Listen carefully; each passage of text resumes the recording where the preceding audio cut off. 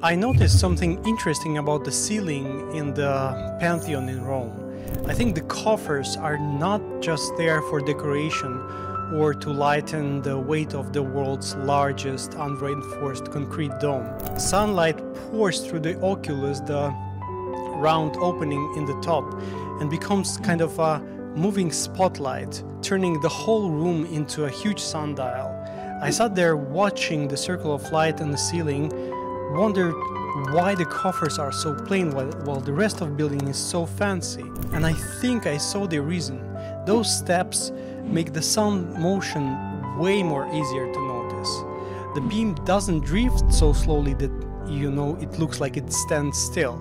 Instead of that, it hops from step to step. I remember when in my childhood I sometimes stared at the shadow of the building, hoping to notice the shadow move, but I could only tell that there's a movement when the light reached a sharp corner or an edge. The Pantheon gives you that moment again and again and again. Each step lights up the instant the sun touches it, connecting you directly to the passage of time. It's a strange feeling standing in this giant stone sphere built 2,000 years ago, and you feel the same daylight shift as the ancient Romans once felt.